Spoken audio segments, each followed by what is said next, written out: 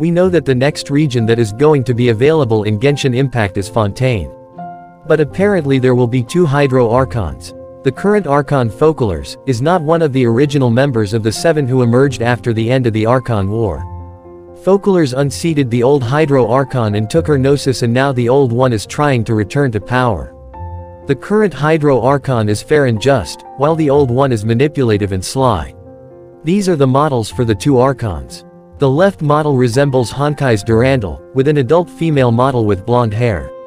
The right model resembles Honkai's Seelie, with a teen female model with blue-white hair.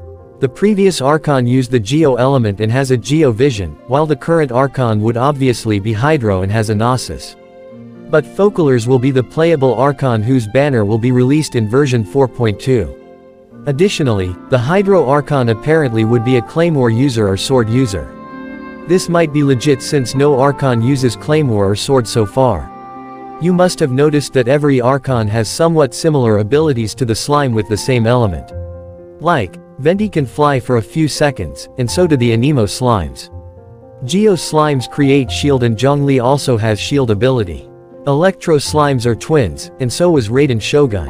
And lastly, Dendro slimes can create small version of themselves, and so can the Dendro Archon.